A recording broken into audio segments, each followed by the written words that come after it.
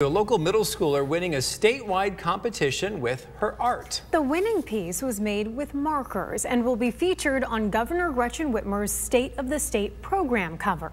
TV5's Trevor Sahaki spoke with the Hemlock 7th grader to find out where her inspiration came from. The student did like on a piece of wood and is hanging a bunch of kind of like postcards maybe. And it's got our state map, of course, and it says, "I believe in Michigan," because it's amazing. That's Grace Murtha's drawing Governor Gretchen Whitmer is talking about. It's very hard, but I think this is going to be the cover for this year. The Hemlock Middle School's winning piece will be featured on the 2022 State of the State program cover. My dad texted me when I was at school and he told me to call him at lunch, so I called him on speaker at lunch and my friends heard about it the same time I did. Murtha was one of 5 student finalists across Michigan. About 800 people submitted art for the contest. A handful of students from Hemlock also submitted pieces, but Murtha was the one who was chosen.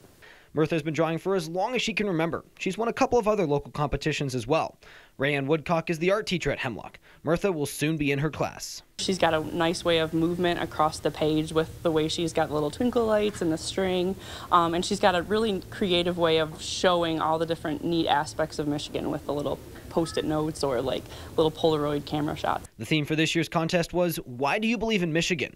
I chose "Home is where the hand is" because Michigan is the only place I think in the world that you can put up your hand and tell where you are.